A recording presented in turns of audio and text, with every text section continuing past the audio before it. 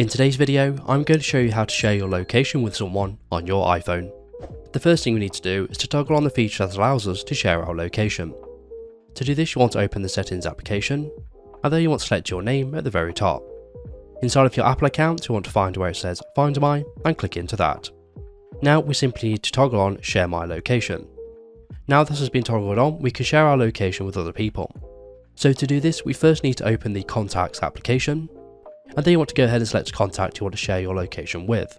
If the person you want to share the location with is not on your contacts list, you want to click on the plus button in the top right hand corner and add them to your contacts.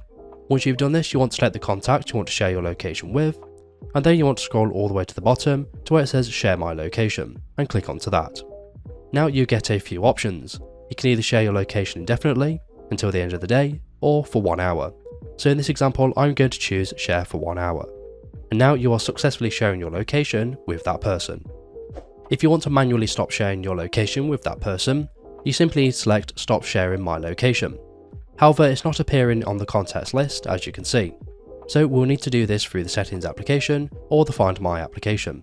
So you want to open the settings application, and again you want to click on your name at the very top, and again you want to go into the Find My settings. Once you've done this, you should see the contacts listed below that you're sharing your location with. So you want to select any of these contacts, and then you want to scroll to the bottom, and you want to click on Stop Sharing My Location. And now you're successfully stopped sharing your location with that contact.